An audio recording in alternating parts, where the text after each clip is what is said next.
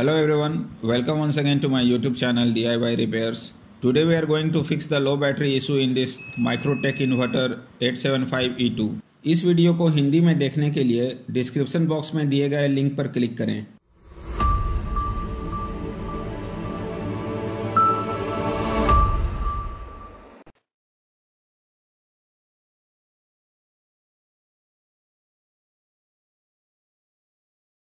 The voltage of battery is showing 11.85 volts in multimeter, which means the battery is good.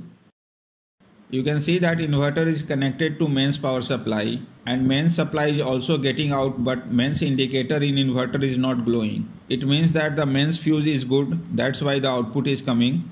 The problem is in the current sensing section of the inverter.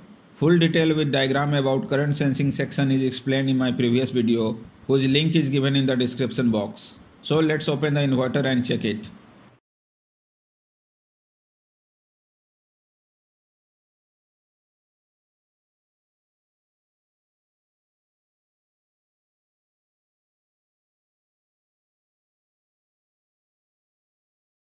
First of all, check the low voltage cut at pin number 2 of the microcontroller IC.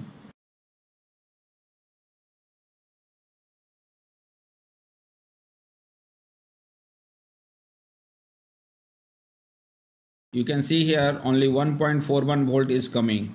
It means low voltage cutoff is set around 210 to 230 volt AC approximately, due to which inverter is not sensing mains line and battery drained out due to inverter running in UPS mode, and also due to not sensing the mains line, the battery was also not getting charged. Let us set the voltage of pin number 2 of the microcontroller IC by rotating this preset. You can keep its voltage between 1.5 to 1.7 volt according to the main supply in your homes.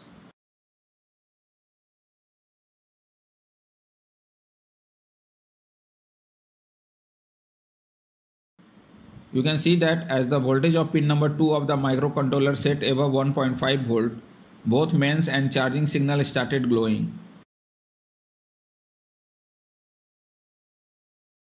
Let's see one more time. You can see that when the voltage at pin number 2 of the microcontroller IC is lowered below 1.5 volt, the mains and charging indicator turns off.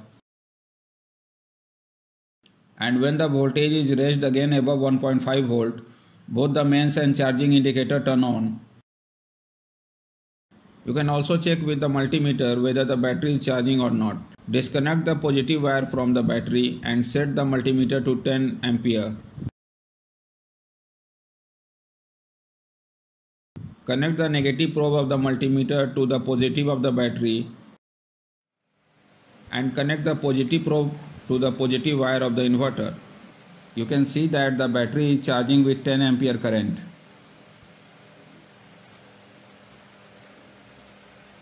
You can also check the charging on pin number 4 of IC555, which is connected to pin number 26 of microcontroller. Here you can see that we are getting 1.25 volt. This voltage will decrease as the battery gets charged. If even after setting the voltage on pin number 2 of the microcontroller, the voltage is changing repeatedly or the voltage is not being set, then change this preset.